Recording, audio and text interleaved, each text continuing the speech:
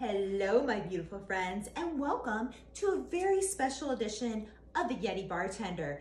It is a holiday edition, and I am making a Reindeer Mule Prosecco ho ho ho for this very special Yeti Bartender. And while this drink doesn't have Prosecco in it, it does have some of my favorites, and it actually is my favorite holiday drink of all time. So the Reindeer Mule. Had this drink at a local restaurant that we love, local restaurant slash brewery, several years ago. Last year, they took it off the menu, and I don't know why, because it was wildly popular, and I was so sad, but I had taken a picture of the ingredients, so I knew that I could create this at home, and it is so incredibly special and festive, like I said, because it involves some homemade cinnamon cranberry simple syrup. Yummo. So let me tell you what is all in this very festive menu, and this recipe actually creates two. The entire recipe is going to have its own blog post on Living on Cloud 9 because that's how great it is, and you're going to want it for Thanksgiving, for Christmas, all season long. So it involves Fireball. Love Fireball liquor. For two of them, you are going to want an ounce of the Fireball. This is a new to me liquor. It's seasonal. It's Jack Daniel's Winter Jack, a yummy, yummy whiskey cider. So good. You are going to want 1.5 ounces of that. I have squeezed a lime. You're going to want 1 ounce of lime, a 12-ounce can of ginger beer, and to make the cranberry simple syrup, it is so easy. So this will make enough simple syrup for like maybe 4 to 6.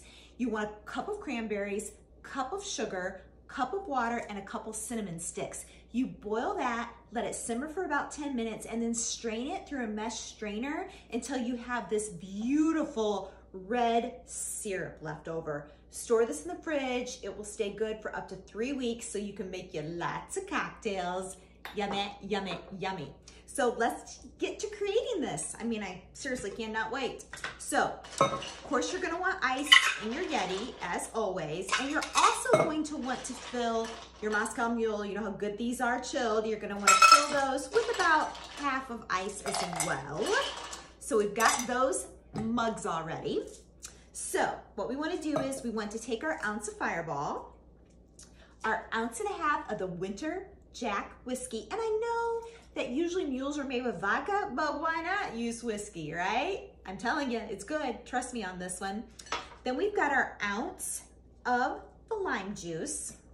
So that cinnamon cranberry simple syrup I made, you're gonna want about 1/3 cup.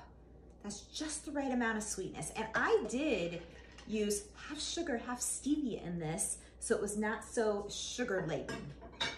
Oh, it's so worth it though, you guys, so worth it. So we're gonna wanna shake those ingredients, give it a really, really good shake.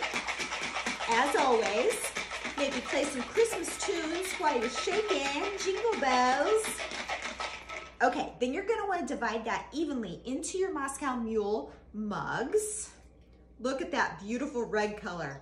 Can you see that? It is so, so gorgeous, you guys.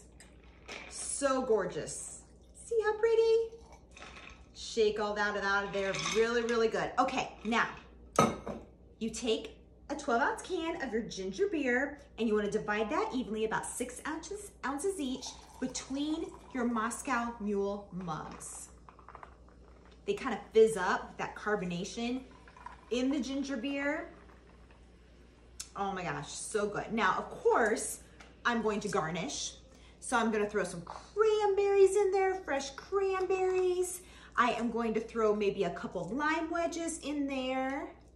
And then on the side, and I may even add some mint too, but on the side, of course, I always like a little lime spiral here to make it extra pretty. And you guys, I made one already to show you how beautiful the red color is. You do not have to put them in Moscow Mule mugs, but I think they're super festive in there. But I'll probably drink this one too. Look how gorgeous. Cheers to the holiday season. Go make your Reindeer Mule right now. Till next time on the Yeti Bartender.